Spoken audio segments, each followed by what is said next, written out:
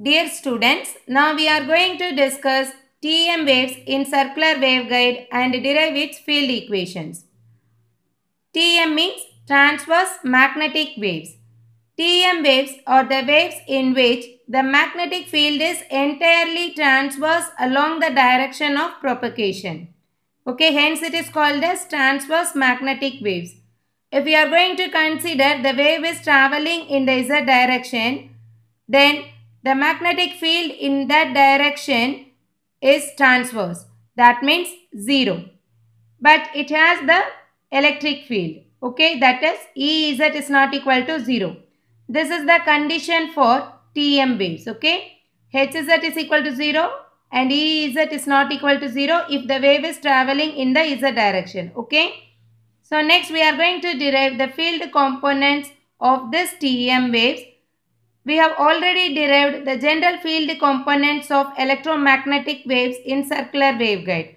We are going to use those field equations. From that we are going to get the TM waves field equations. Okay. So these are the field components of electromagnetic waves in circular waveguide. E rho is equal to minus j omega mu by h square dou hz by rho dou phi minus gamma by h square dou Ez by dou rho. H rho is equal to j omega epsilon by h square dou Ez by rho dou phi minus gamma by h square dou hz by dou rho. Okay. So then E phi is equal to j omega mu by h square dou hz by dou rho minus gamma by h square dou Ez by rho dou phi. And here h phi is equal to minus j omega epsilon by h square dou Ez by dou rho minus gamma by h square dou hz by rho dou phi. So these are the field components of electromagnetic waves in circular waveguide. Okay. For TM waves, we are going to substitute Hz is equal to 0 in these four equations to get the TM field components. Okay. Then we can get the expressions as E rho is equal to minus gamma by h square dou Ez by dou rho. That is the first equation. Similarly, H rho is equal to j omega epsilon by h square dou Ez by rho dou phi. E phi is equal to minus gamma by h square dou Ez by rho dou phi, and h phi is equal to minus j omega epsilon by h square dou Ez by dou rho. So these are the field components for TM waves. So in the next step, we are going to substitute the value of Ez. Okay. So here we have already derived the value of this Ez field component of EM waves in circular waveguide using Bessel's function, right? So here Ez value is equal to an Jn of rho h cos n phi. Here Jn of rho h is nothing but the Bessel's function, and here n is any root value or integer. Okay, an is the constant value. So here this Ez component depends on the values of rho and phi.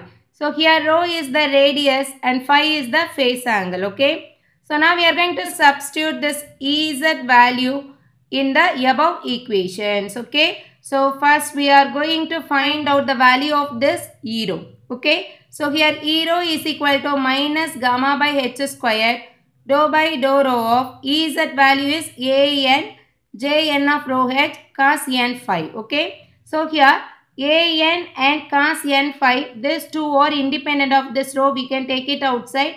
We are going to differentiate with respect to rho. Okay. So in this one, we can take this h as a constant value.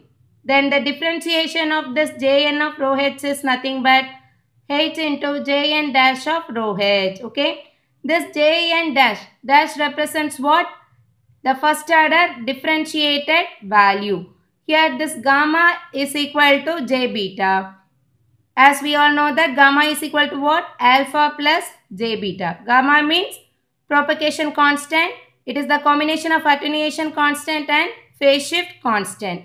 So here in this TM waves, attenuation becomes 0. It has only the imaginary part. Okay, we can write gamma is equal to j beta. So here we can divide this h and h squared value. Then we can get the value as E rho is equal to minus j beta by h jn dash of rho h cos n phi.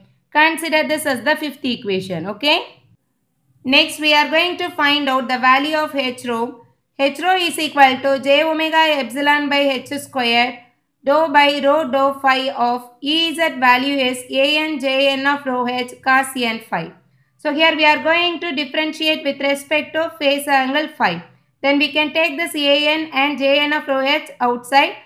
We are going to differentiate this cos n phi. Correct? Then we can get the value as minus sin n phi into n. This can be written like this: minus j omega epsilon n by h squared rho jn of rho h sin n phi.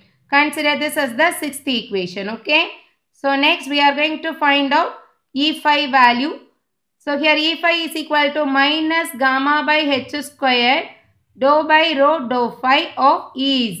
So Ez value is jn of rho h cos n phi. Here we are going to differentiate with respect to phi. So we can take this jn of rho h outside. Differentiation of cos n phi is nothing but minus sin phi into n. Then we can get the value as minus into minus plus. As I told you earlier, gamma is equal to what? J beta. So this gamma is replaced with the value j beta n by h squared rho jn of rho h sin n phi. Okay. So this is the value of E phi. Okay. Next, the last field component h phi is equal to minus j omega epsilon by h squared dou by dou rho of jn of rho h cos n phi. So here we are going to differentiate with respect to rho. Okay. So we can take this an and cos n phi outside. Differentiation of this jn of rho h, we can write h into jn dash of rho h.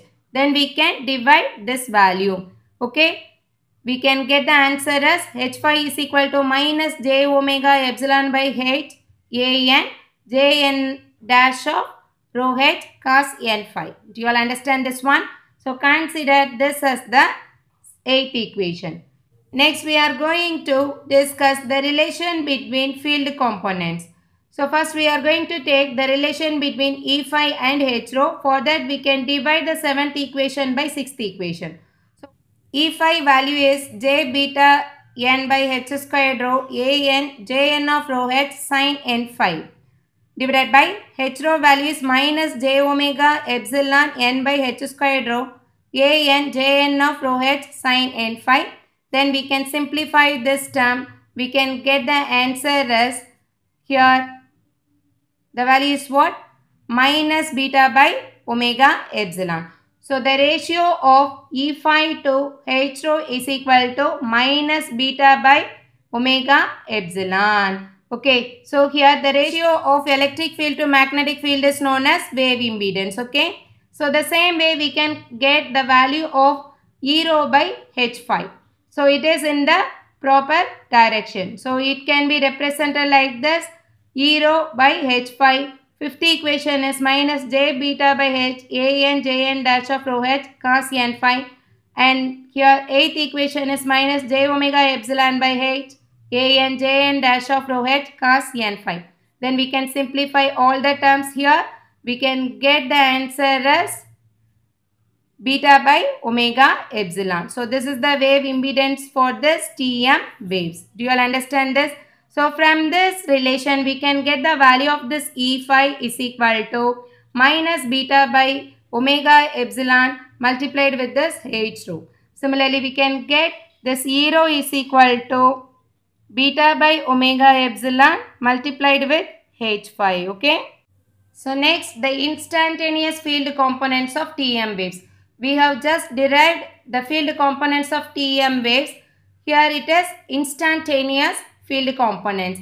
Instantaneous means with respect to time. So here we are going to multiply all the field components with the term e power minus j of omega t minus beta z.